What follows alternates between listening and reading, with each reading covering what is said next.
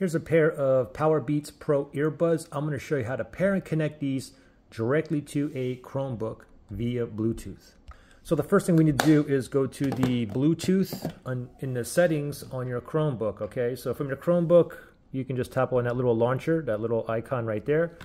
Tap on that, and then you want to go to settings. So my settings is right up here.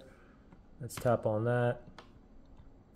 And then from here, we want to go to Bluetooth, all right? We'll just go to Bluetooth right there.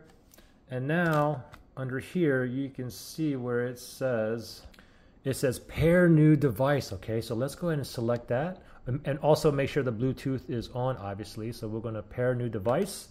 Let's select that. Now it's looking for devices that are in pairing mode. So we have to go ahead and put these in a pairing mode now, okay?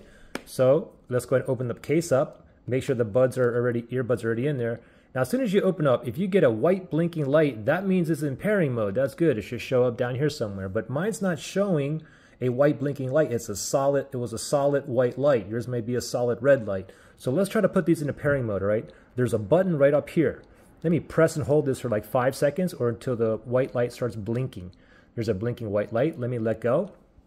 And now under available devices, under here, it should pop up, and it just popped up right there. You can see Powerbeats Pro.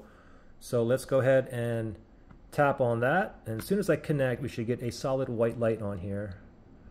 Okay, got a solid white light right there. And you can see I'm connected right there under Bluetooth. It says Powerbeats Pro, okay?